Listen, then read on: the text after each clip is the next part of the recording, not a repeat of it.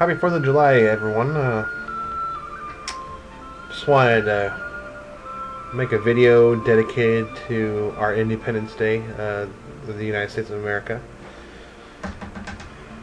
And just that we should honor the day that we separate ourselves from tyranny, declared independence, and there ensued a very bloody battle with England. But just want to thank the men that died and sacrificed themselves for that independence.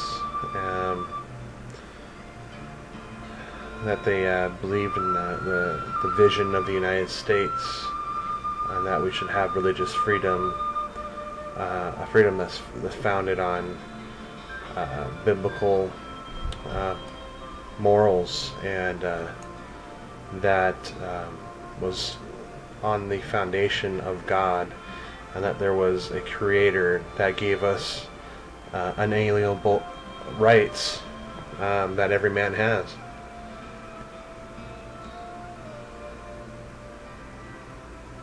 It seems like our country has forgotten those who have sacrificed themselves to build the foundation of this country. And the politicians that we have now are disconnected from the people. They're disconnected from our roots.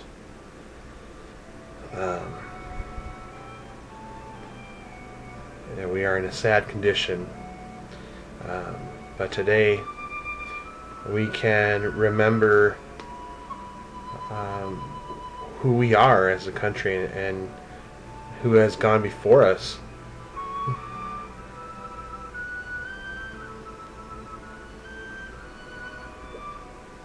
And looking back, we can press forward and hope to change our nation and get politicians in office that do support our Constitution and do support what our founding fathers believed in.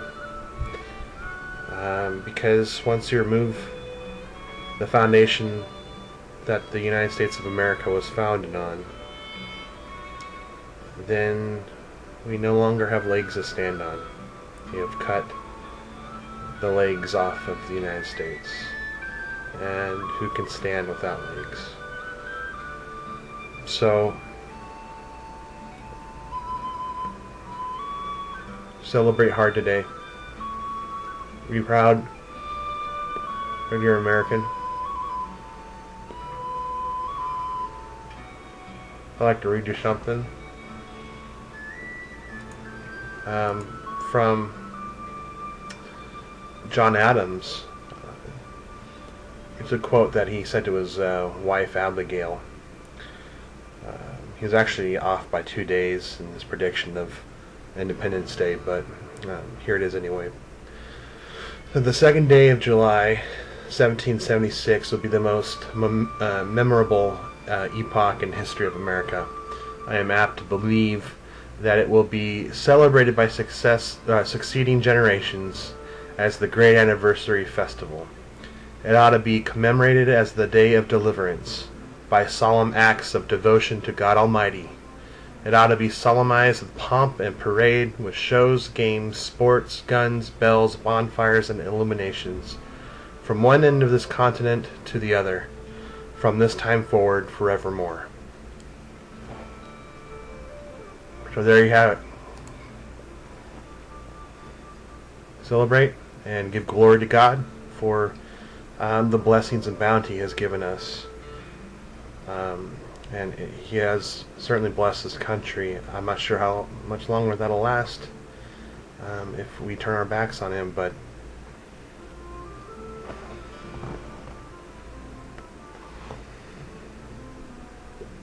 we can only do our best to voice our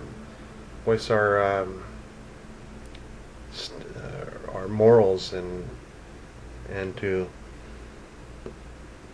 constantly remind the higher ups that we have not forgotten why we celebrate 4th of July. And we have not forgotten what we had to sacrifice as American people to be Americans. Don't you forget that. God bless everyone, and happy Independence Day.